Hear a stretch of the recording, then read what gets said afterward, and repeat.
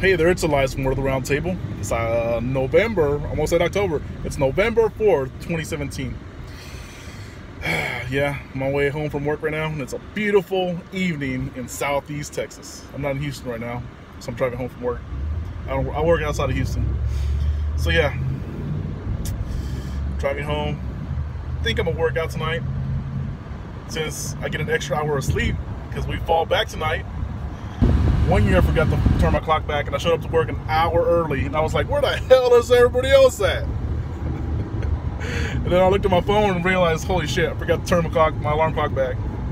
Hopefully I won't forget tonight. I think maybe that'll be one of the first things I do once I get home. Turn that alarm clock back 1 hour. So yeah, I said I was gonna work out yesterday evening. I did it. I got home and I was like, you know what? I'm tired. I need to take a shower and go to sleep. And I still woke up late the next day. Well, I didn't wake up late this morning. I just woke up later than I wanted to because I ended up having to rush through breakfast. So yeah, try to work out tonight. Hopefully I have enough energy to do it.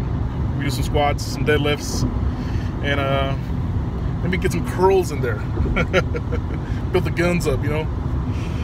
All right, so I was talking to a friend of mine the other day, and we're talking about prayer.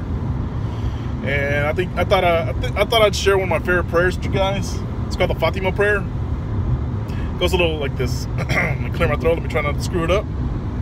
Ready? Here you go. Oh my Jesus, forgive us our sins. Save us from the fires of hell.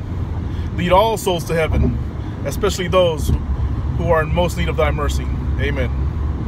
So yeah, I usually say that to myself or you know, but it sounds very different than saying it out loud. It sounds more powerful saying it out loud.